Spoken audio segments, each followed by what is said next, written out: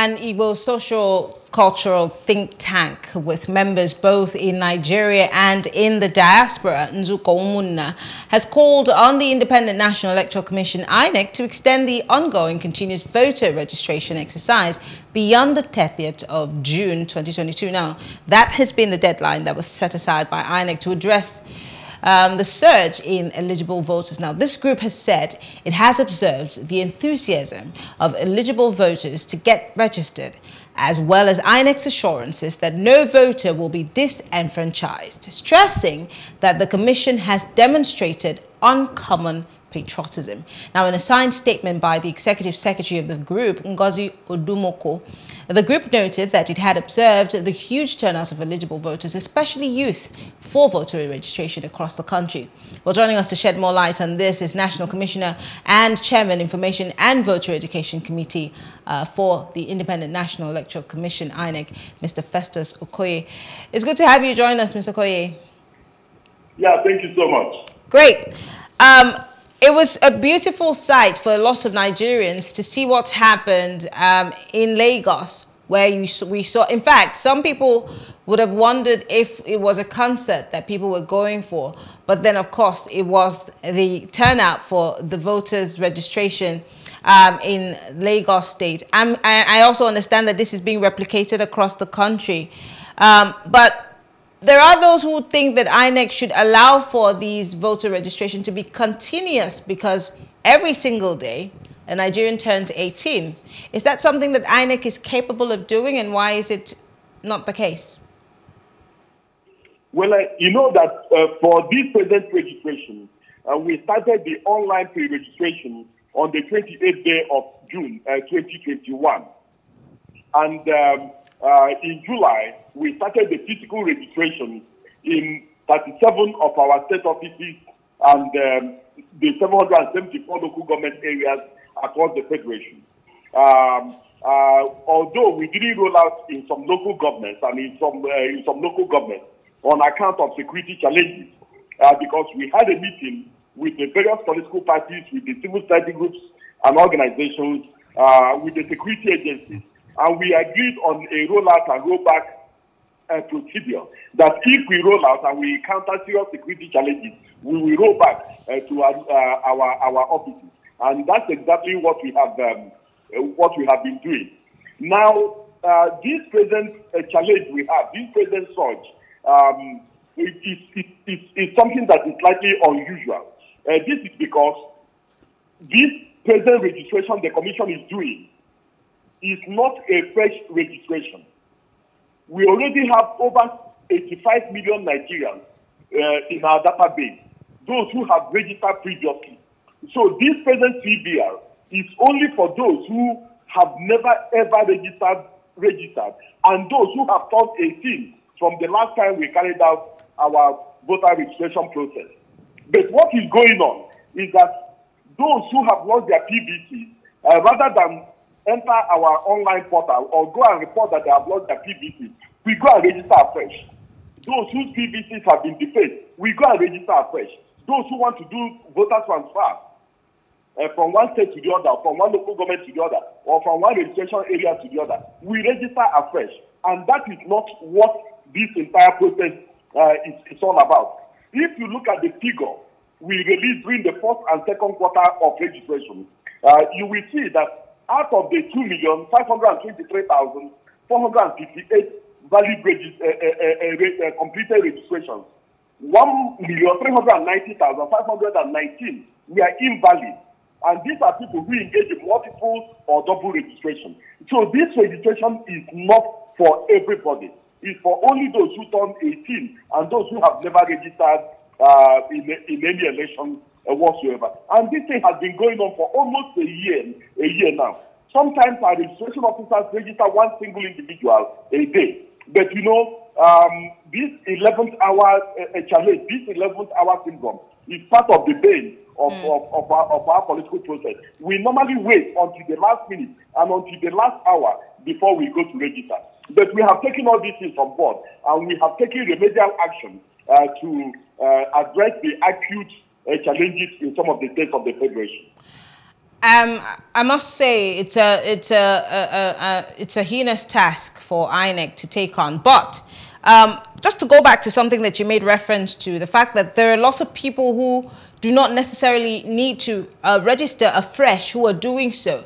My question is, the reason why we're having these issues, could it be that maybe the information was not clear enough, people were not educated as to what this CVR is for, so that they would not be showing up for those instances? For example, a couple of us still have our temporary voters cards because we were unable to get our PVCs. And there has to be information as to how we can get those PVCs. And for those who are supposed to be transferring their to new polling units, they're supposed to have access to that information. Now, again, I'm sure you would tell me it's on your website. How many Nigerians have access to the internet, and how many of them can get that information if it's not readily put out there in clear words for them to understand?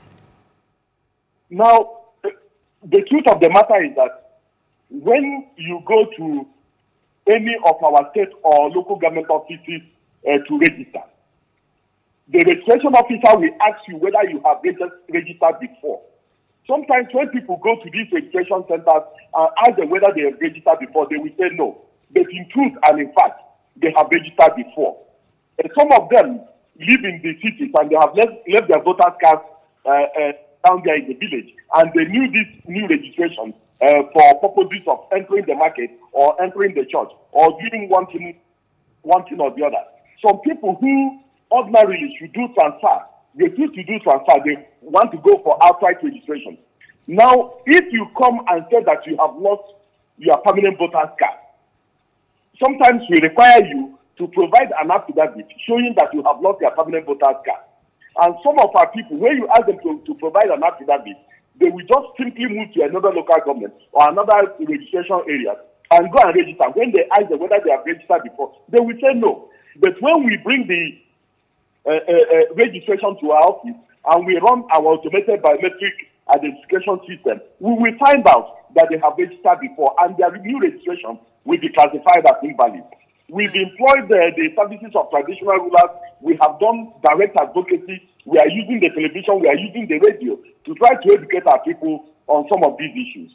So many of our youth have also gone on our online portals to go and utilize the services. But what we are saying is that we recognize the fact that there has been a huge challenge in terms of registration. There has been a surge in the registration figures.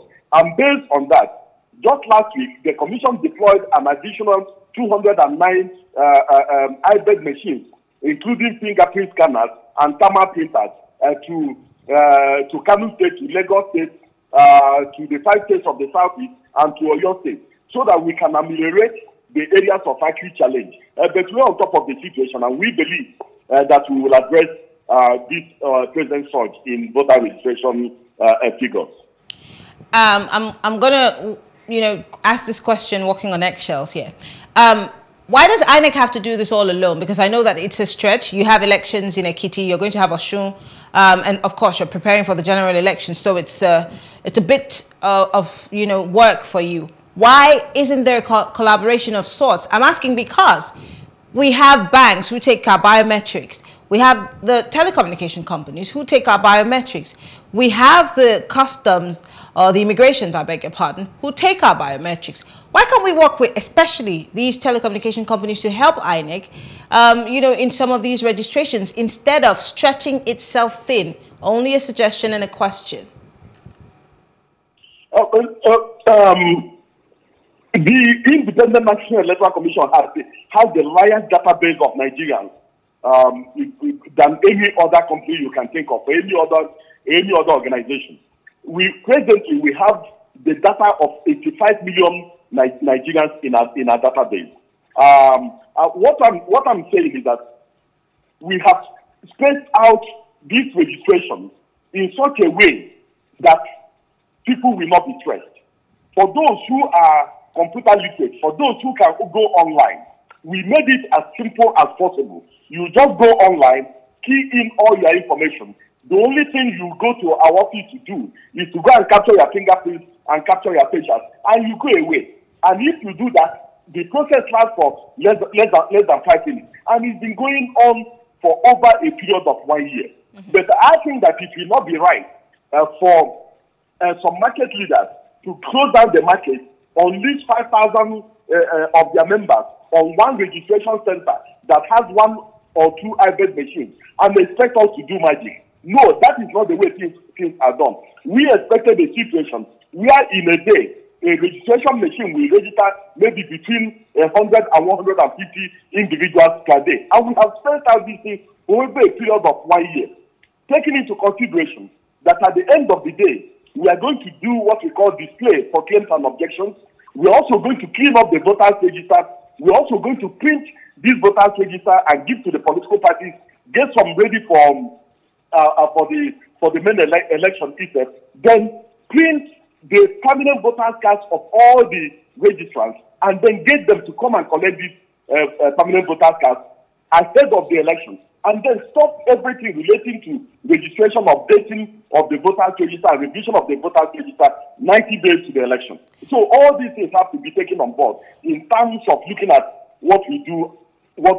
So that's why we space the team out for a period of one yeah, year. but unfortunately, but what you're telling me is still it sounds more like you're taking on a lot, just as I said at the beginning, and that's why I'm asking, why can't you enlist people who have also what it takes to get bio data or to get information and then feed it to you, making your job easier? Because people go to banks every day, people go to telecommunication companies every day to fix their lines or do whatever, register for their NIN. Why can't you enlist these people to help, save you the trouble? Because you're complaining about 5,000 people per day as opposed to your expectation of 100. So what do you do to reduce that stress? Are there no strategies in sight, or maybe, let me use the Nigerian parlance, in the pipeline that would help you reduce the trouble that you're facing right now? No, I'm not complaining. The commission is not complaining that 5,000 people arrived at registration center in a day. That is not the complaint. The complaint and the issue is that this registration process has been going on for 1 year, 1 whole year. Sometimes our registration officers register 1 single individual per day. And we set this thing out in such a way that anybody who is desirous of registering will have an opportunity of doing that seamlessly without any form of stress. But the challenge is that most of our people did not utilize this 11-month period. Rather, just because the registration is about to close, we now have a surge to the extent that some of our registration centers are overwhelmed. But what we have done is that we have deployed additional machines, and we are going to tackle some of these challenges. In the next few days, the commission will meet, review the situation, and then do whatever it takes to make sure that every Nigerian who is registrable and who presents himself or herself to any of our registration officers gets to register. We are not going to leave any Nigerian behind, and we are going to make sure that people get to register because we believe that it's their sovereign right, and they also have a right to exercise their civic right by voting for candidates of their choice in any election. Finally, before I let you go, Doctor, we have heard many people, especially in the Southeast, the South, the Southwest, complain that before the 2019 elections, they felt disenfranchised as they were unable to get their voter cards. They kept saying that every time they showed up, they would say, oh, it's not ready. And that's how some of them were unable to vote during the elections. It's not that they were not showing up to get those cards, but they were not given the cards. Now, I know that you're an INEC representative and you're going to help us to, debunk this. How are we also certain that we will not hear the same complaints before the 2023 elections? What is INEC doing within its power to make sure that nobody is left out, especially those who have registered early enough to get access to those cards? What's the time frame between the registration process and when they can get their cards? For those who registered during the first and second quarter of registration, the first quarter of registration started on the 28th day of June 2021, and then by the second quarter ended on the 14th day of January 2022. Those people who registered during a particular period, their cards are ready and have been forwarded to our local government offices so they could as well go and pick up their cards. For those who register during the third quarter and those who are registering during this fourth quarter, we want to make sure that we print their cards way ahead of the 2023 general election so that they can collect these cards.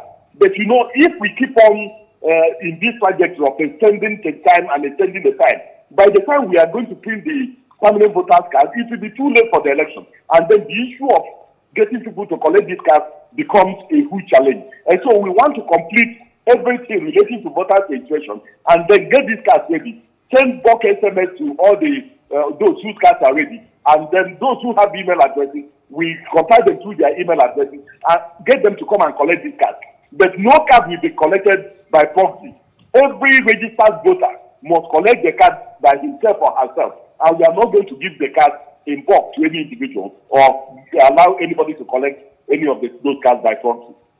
Well, you have a daunting task ahead of you and also ahead of the 2023 elections. We wish you all the best. Thank you very much. Mr. Festus Okoye is of the Independent National Electoral Commission, INEC. Thank you so much for speaking with us. We appreciate it, always. Thank you so much. All right. Well, thank you all for being part of the conversation tonight. That's it on Plus Politics. I'm Mary Anacon. Tomorrow we return with more pressing political issues as we talk for development. Have a good evening.